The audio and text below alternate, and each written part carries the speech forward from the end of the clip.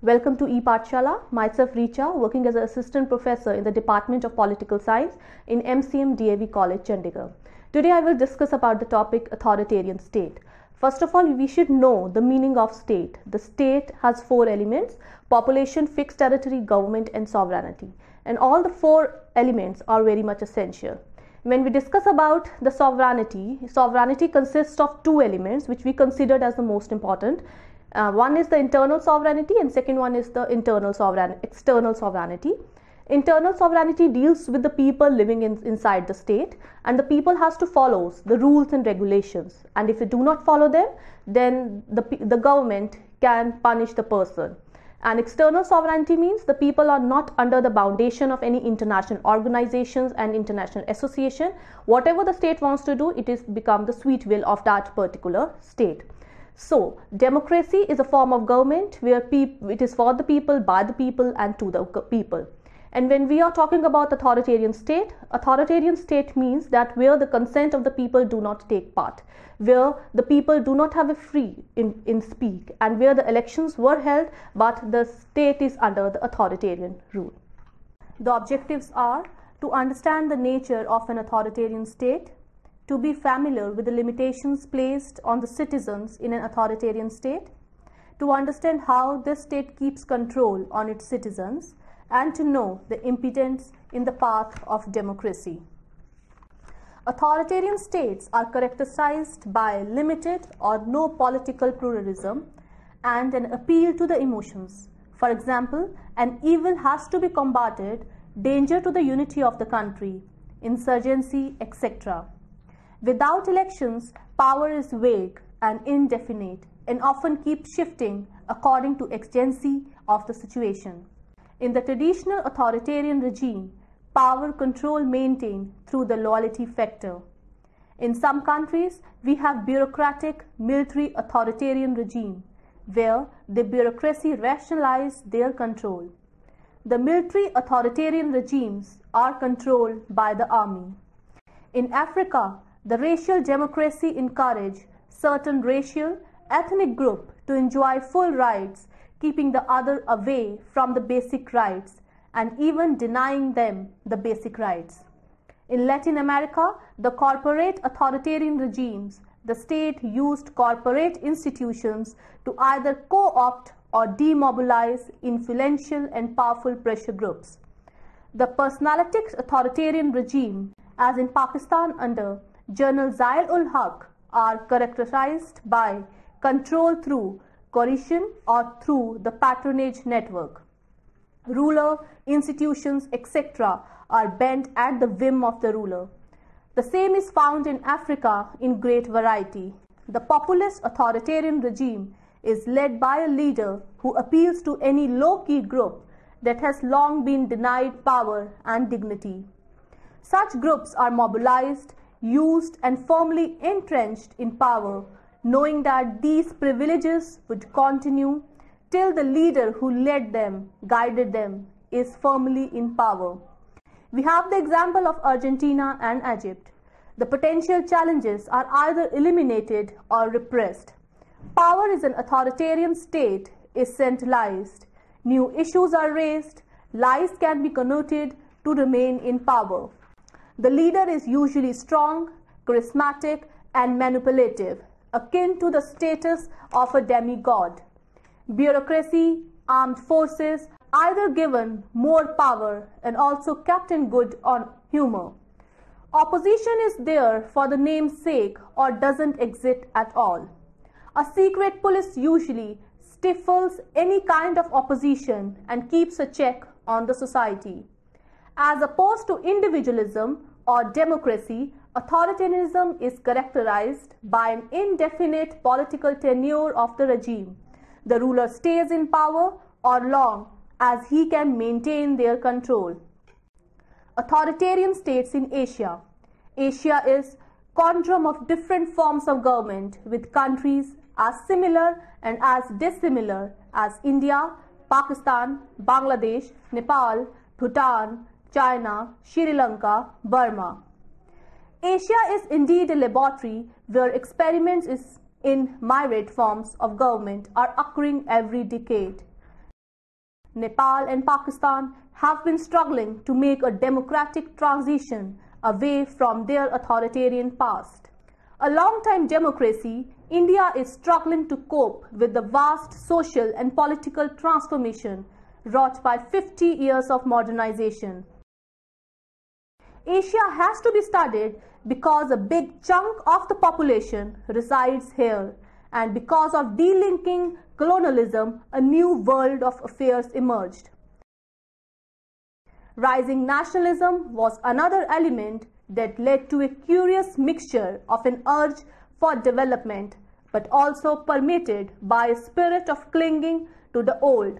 Along with it, the rising frustration of the people led to a growing impatience, which has resulting in leaders not elected for the people coming forward to take charge of affairs. Authoritarian state thus become a reality in Asia. Although the revolution for national independence in Asia has been largely won, the more deep-rooted revolution of rising expectations has just begun. Already it is threatening to become the revolution of rising frustrations. Pakistan, India's immediate neighbor, has periodic phase of authoritarian rule. Pakistan lost its top leader very early, who were also the founder of the country. Muhammad Ali Jinnah in September 1948, Liaquat Ali Khan, the first Prime Minister of Pakistan, who was assassinated in October 1951. In Pakistan, there is a disguised military rule. The bureaucracy and the military journal took over the reins of the government. Pakistan got its first constitution in 1956, and by then it goes to India's credit that the latter had twice gone to the poll. The then President Sikandar Mirza suspended the 1956 constitution while cancelling the elections which were scheduled for January 1959. He did all this with the support of the army. He also imposed martial law, but Sikandar Mirza was sent to exile within 20 days, and General Muhammad Ayub Khan bestowed control of Pakistan. 14 years there was a rapid economic growth, titled horribly in the favor of rich. He called functional inequality a great incentive, but the new urban classes were not happy with this argument. Ayub Khan was deposed by the ruling military in 1969 after protests continued for a long time. Elections were promised by the army. The elections were held on 7th December 1970, in which the Awami League won, which has centered in East Pakistan. The government of Yahya Khan set aside the people verdict in the 1970 elections on March 1, 1975. Zulfikar Ali Bhutto, who Pakistan People's Party had secured the second position, came to power with the support of military. After a rule of 6 years that were marked by the violence, bribery, military intervened in July 1977 and the martial law was imposed. The election held in March 1977, in which Bhutto emerged victorious, were not accepted by the people, as the latter felt that the election were rigged. General Zia-ul Haq seized power in July 1977 and banned political parties and muzzled the press. Zia-ul Haq pelted the PPP and the Pakistan National Alliance against each other and widened his area of maneuvering. He kept promising elections while simultaneously extending his control over the economic, political and social sphere. The Supreme Court gave its verdict in Zia's favor and thus legalized intervention of the military. Elections were indefinitely cancelled for Zia got the stamp of the court. He took over the right to appoint and replace judges, struck down the constitutional conventions of the provisions of judicial review and censored the press. Favors were distributed and the biradari took place in the interest of group. Benazir Bhutto, daughter of slain Zulfikar Ali Bhutto, started the process of restoration of democracy, but the elections in March 1985 gave Zia a clear verdict. The Zia regime masterly social engineering had altered the face of Pakistan political spectrum. Not only had the PPP population been appointed by the candidates, preferring to feather their nest by supporting the military regime, but many of its members had participated in the elections in the violation of party discipline.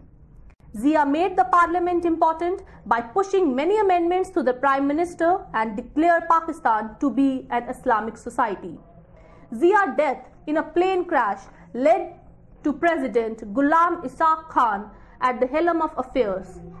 Benazir Bhutto won the elections of November 1988 but were dismissed on August 6, 1990. Elections were again held on October 24, 1990, and Islamic Jamhuri Ittihad won, led by Nawaz Sharif as the Prime Minister. Nawaz Sharif government was dismissed in April 1993 for president. Ghulam Ishaq Khan wanted to ensure his own success in the next presidential election scheduled for 1993, and Nawaz Sharif was trying to break from being a depending protege of the military. The court restored Sharif to be the power, but the tussle continued. Elections were held in October 1993 and Benazir Bhutto won by a slim majority. Her tenure was marked by corruption and collapse of the physical system. In February 1997 elections, Nawaz Sharif emerged victorious. He tried to muzzle the press, the public, the judiciary, and even the military. Taking the deteriorating law and order in mind, the armed forces put Sharif under house arrest on October 12, 1999. General Pervez Musharraf assumed charge of martial law was imposed, citing it as another path of democracy. He banned political rallies in March 2000. He issued Oath of Judges, Order number 2000, under which judges has to take a fresh oath of office in which they would swear allegiance to the military. Musharraf appointed himself as president on June 20, 2001. Rocked by many controversies, Musharraf resigned in 2007. The suspension of Chief Justice Mohammad Chaudhary was met with protest. He quits politics in 2008 but returned from his self-imposed exile in London to Pakistan to contest presidency but was put under house arrest. In a nutshell, we can say that the choices of Pakistan were not between democracy and authoritarian, but between more or less authoritarianism. Nepal has a monarchical form of government when King Mahendra ascended the throne. In 1955, he bypassed the Council of Ministers and recognized the bureaucracy to his advantage. The constitution framed was pro-monarchy. Elections were held in February 1959.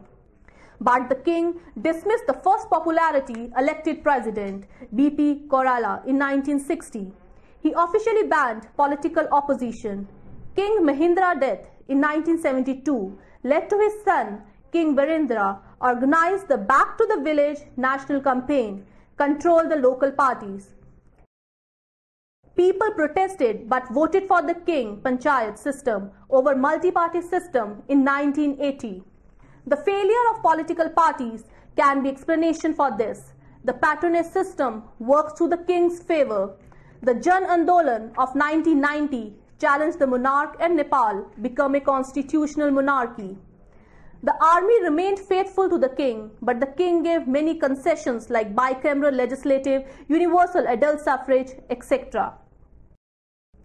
In Burma, the authoritarian state can be seen in practice. The Burmese armed forces has marginalized political opposition and rewritten the constitution. It is exploiting the resources to distribute the assets in favor of its officers. The parliament is controlled by the military. While health and education are in a bad state, military officers are living in luxury.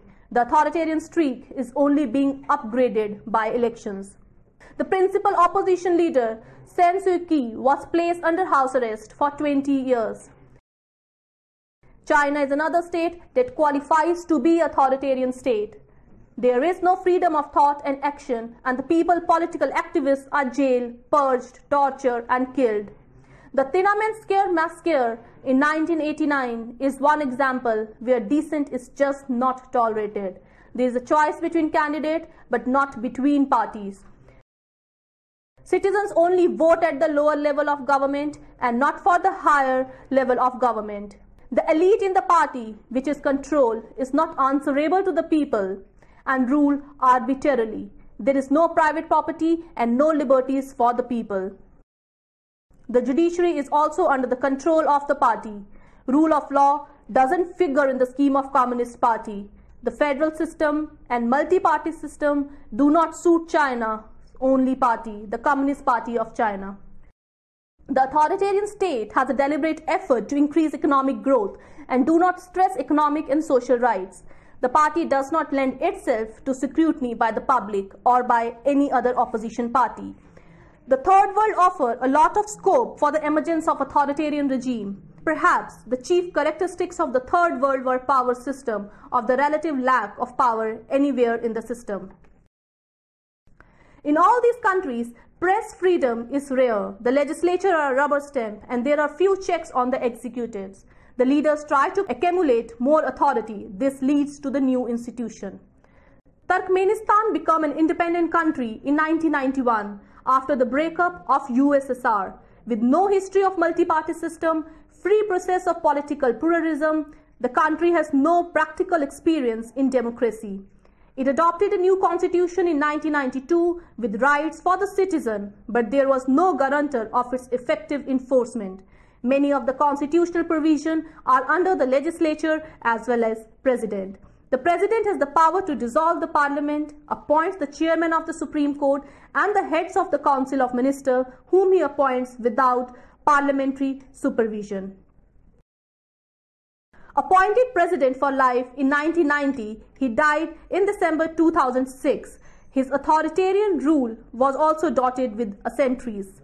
From putting his revolving gold statue on a building so that the former would always face the sun, to renaming the months of the year after his family, Saprat Najuk, from ordering a ban on public smoking, after he himself had to stop smoking after his major heart surgery in 1997.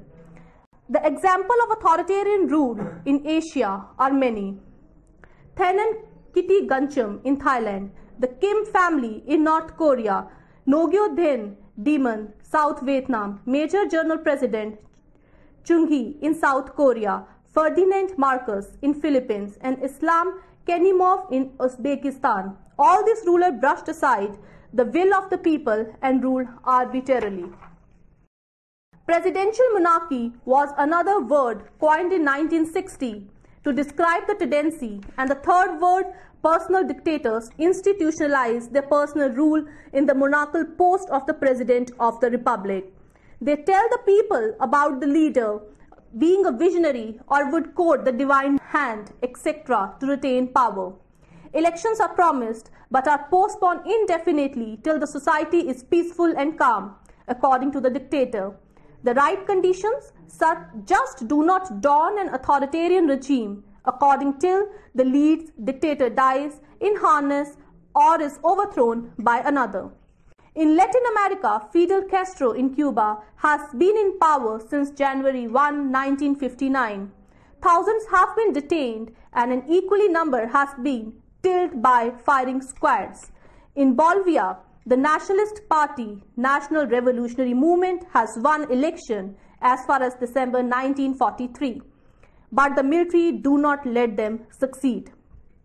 Auguste Pinochet in Chile suspended political activities in the country. People were killed or they just disappeared.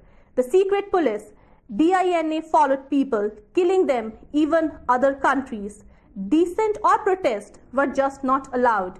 His caravans of death went from one town to the other, killing opponents and crushing his enemies. Political parties were not allowed to exit and elections were a farce. The story in the African continent too is similar with many countries ruled by authoritarian leaders or leaders. Africa got its independence from Pretoria regime after years of struggle. Their leaders, Nelson Mandela of the African National Congress, spent 27 years in prison in protest against the apartheid regime. The native population was pushed into ghettos in which they lived in abject poverty with frequent break of life-taking diseases. Egypt was ruled for 60 years by a dictator ruled by their own whims and fancies. President Nasser whisked away his opponent through the secret policies. His successor Anwar Sadat stifled opposition everywhere, including the universities. for the dissent to be suppressed in the universities, he passed the University Law of 1989. Anwar Sadat was succeeded by Hosni Mubarak, the latter being tried presently. Hosni Mubarak imposed emergency law to detain anybody. Elections were a mere formality and police became brutal in using its power over dissents. Charles Taylor, the 22nd president of Libya, who ruled till 2003, denied basic rights to the people, using children below the age of 15 as child soldiers. He committed atrocities on the population. Press was muzzled and journalists were beaten up. No criticism of Taylor was allowed on any platform. Equatorial Guinea President Mobasco believed in arbitrary rule. Repression of journalists, even foreigners, is a norm. Opposition does not exist, for it has been eliminated. Gaddafi of Libya is a dictator who ruled his country from 1969 to 2011 when he was overthrown. He made a public drama by hanging his opponent. His personal Revolutionary Guard crushed opposition. He publicly said that his opponent would be killed anywhere, even when they were in Mecca. His secret police followed his critique in different countries and assassinated them. He believed that his opponents needed to be beaten up and then practically followed his word. His youth militia keeps his opponent repressed. In the end, I will conclude that the world is open for democracy as a government, which means that for the people, by the people, and to the people. But still, the world is open, has many pockets. If we say that in countries like Latin America, Asia, Africa, still this type of system exists. But we can also say, we can take the example of Haiti, where the elections were held, but still it is ruled by an authoritarian state. We can take an example of various other countries where still the authoritarian rule emerge, like we can take Iran, Iraq, Kuwait, Sudan, etc. Thank you.